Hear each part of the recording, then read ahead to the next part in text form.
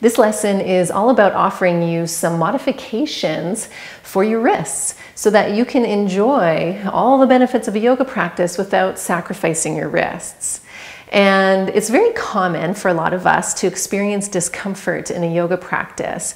And really, it's no surprise, because if we think about what the average person does with their wrists on the average day, is not that much. And then we go to a yoga class and all of a sudden we have to bear weight on our hands in a tabletop position or in plank or in downward facing dog in this really 90-degree flex position. So no wonder we start to experience pain or discomfort in the wrists. And we're gonna do a little assessment. I want you to take your hand up here like this and then bend your elbow back, or bend your wrist back, more specifically, not your elbow. Bend your wrist back so that you can try, right, so that same position that when you're on your hands and knees, try to do that here without the floor below you. And see how far you can bend your wrist back, and do it on both of your hands. And it's going to be pretty common to not be able to get to a 90-degree angle here at the wrist. For many of us, that angle might look more like this or even like this. And that is a great indication. So this is why this is an assessment, because this is your active range of motion. How far can you move your wrist on your own here?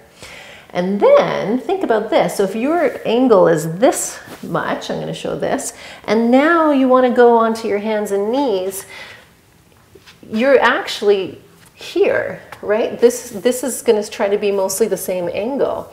But in a regular yoga class, we're told, hey, put your shoulders over top of your wrists, or put your hands directly underneath the shoulders, which creates a 90-degree flexion.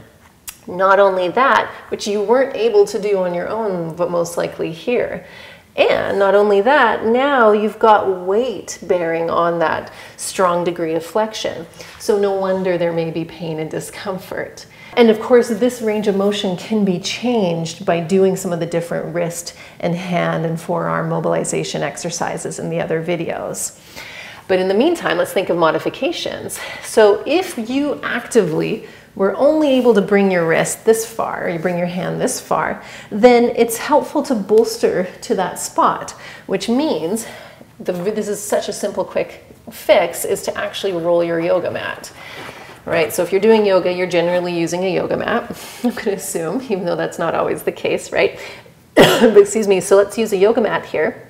Roll it up a little bit and take the heel of your palm to that roll, and then you can let the rest of the hand and fingers come off of it.